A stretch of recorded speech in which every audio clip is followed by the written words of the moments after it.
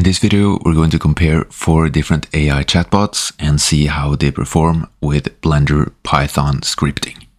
We're going to use 3 different example prompts and see how the different chatbots perform. And for this comparison, we're going to use Claude, Gemini, ChatGPT, and Microsoft Copilot. So here we have the code. So let's try Claude first. Go into scripting. I'm going to delete everything in the viewport.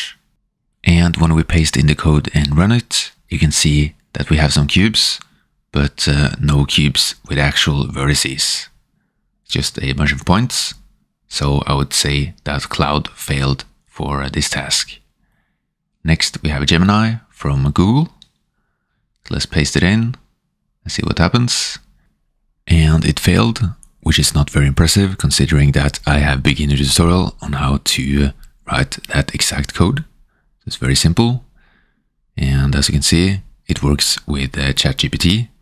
All of these are of course the free versions. And Microsoft Copilot, which is based on GPT-4, also did the job well.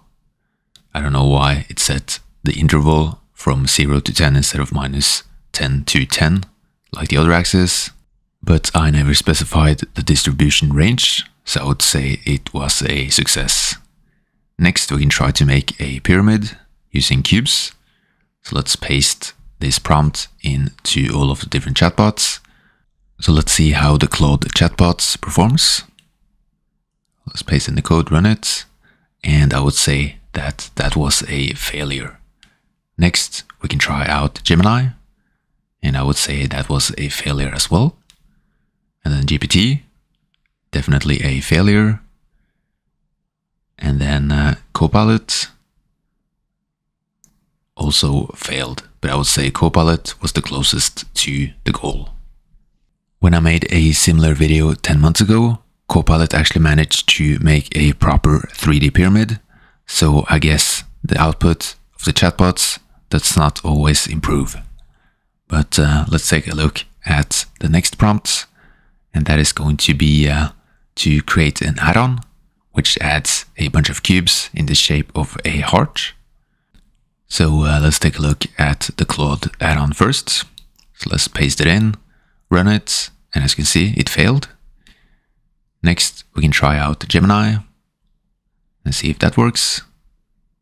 Okay, so it ran, and we go into the add-on. You can see that we got an add-on, but it does not actually do anything. So I would say that was a failure.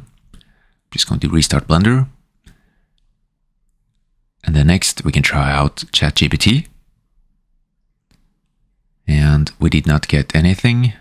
So I would say that was a failure. It was supposed to be in the side panel. And then for Copilot, we need to join these 2 scripts together so that we get the full add-on, which is inconvenient, but let's see if it works. And when we paste in the Copilot script, you can see that it failed as well. So as for the results, it was only ChatGPT and Copilot that had any success with the first prompt, and then they all failed for the second and the third prompts. Using chatbots for scripting in Blender using Python is still very inefficient and with a lot of bugs, and we haven't really seen any improvements since I did a video on this 10 months ago. When I use these chatbots for programming with SQL, just basic Python and other languages, I have much more success.